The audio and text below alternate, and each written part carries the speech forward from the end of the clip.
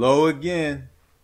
We are now in part 13 of the core studies. First part, finished evolution. Destroyed it, boom, gone, moving on. Then part 2 through now, we have been talking about creation and the beginning of the history. We are now at the flood point, and we are talking about God remembering Noah while Noah was in the boat and there was a flood over the whole land. And we're spending 3 parts on this section because it's important. The first part, on part 12 of this series, versus day 201, we talked about how God remembered Noah and showed a few of his promises, but now we need to talk about some more promises. There's too many promises to remember them all. So we got to do it. Genesis 8:1.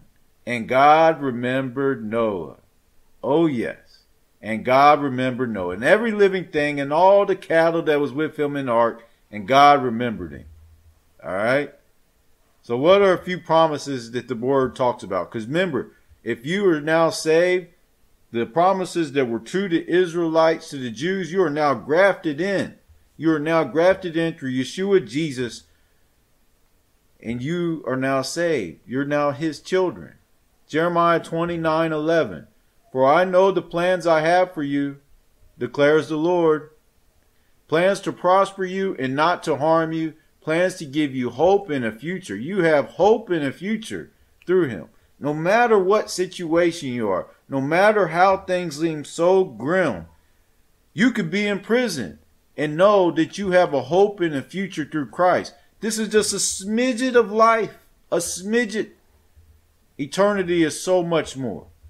And he even takes care of us here on this planet.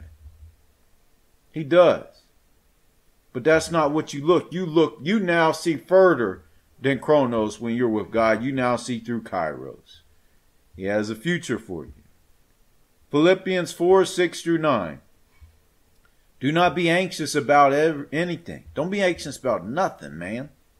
But in every situation, by prayer and petition, with thanksgiving, present your requests to God, and the peace of God, which transcends all understanding, will guard your hearts and your minds in Christ Jesus. Finally, brothers and sisters, whatever is true, whatever is noble, whatever is right, whatever is pure, whatever is lovely, whatever is admirable, if anything is excellent or praiseworthy, think about such things. Whatever you have learned or received or heard from me or seen in me, put into practice, and the God of peace will be with you.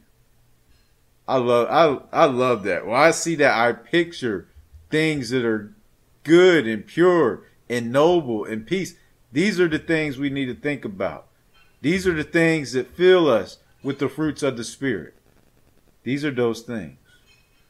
1 Peter 2:24. He himself bore our sins. Jesus Christ, Yeshua HaMashiach, bore our sins and his body on the cross so that we might die to sins.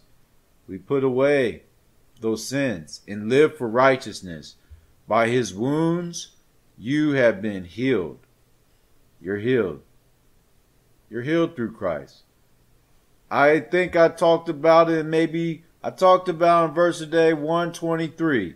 You're no longer, watch this, trust me, watch it. You're no longer a slave to sin.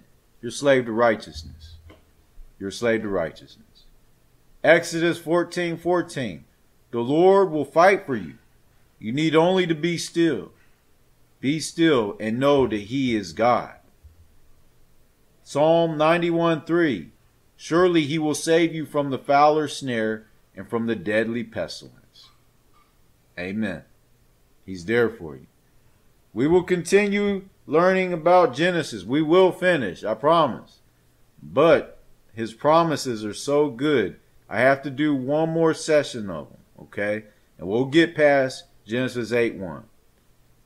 Dear Heavenly Father, I cannot get enough of your promises, Lord. They have taken me through some of the darkest times of my life, and I'm so thankful for them, Father.